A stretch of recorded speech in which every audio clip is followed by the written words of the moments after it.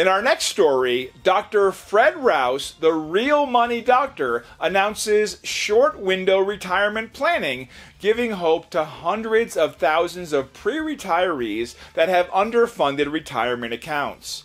Short window retirement planning is a system designed and developed exclusively by Dr. Rouse for the unique needs of people in their 50s and 60s that don't have $850,000 in their retirement accounts and realize they have a very short window of time before retirement.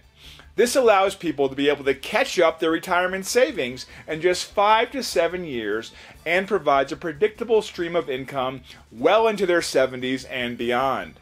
According to Dr. Rouse, all traditional financial planning has been based on the 30-year buy and hold saving model.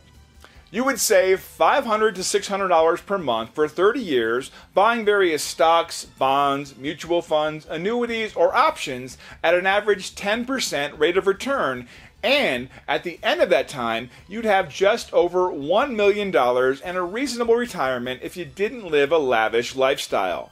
That has not worked for a lot of people, and now, when they're in their 50s and 60s, they don't have the time for it to work.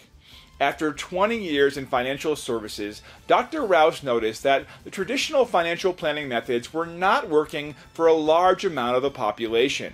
However, now, according to Dr. Rouse, there is finally specific short window retirement planning help for people in their 50s and 60s that don't have $850,000 in their retirement accounts that does offer hope and a workable alternative to the standard planning advice. Dr. Rouse has been honored at several red carpet events, receiving national awards for his books and his work.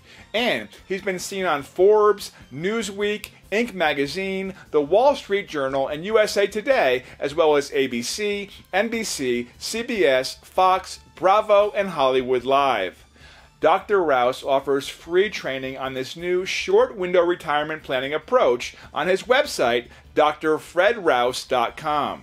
The early reports that students have shared on the training makes this look like a promising last hope for thousands of people facing retirement with underfunded savings accounts.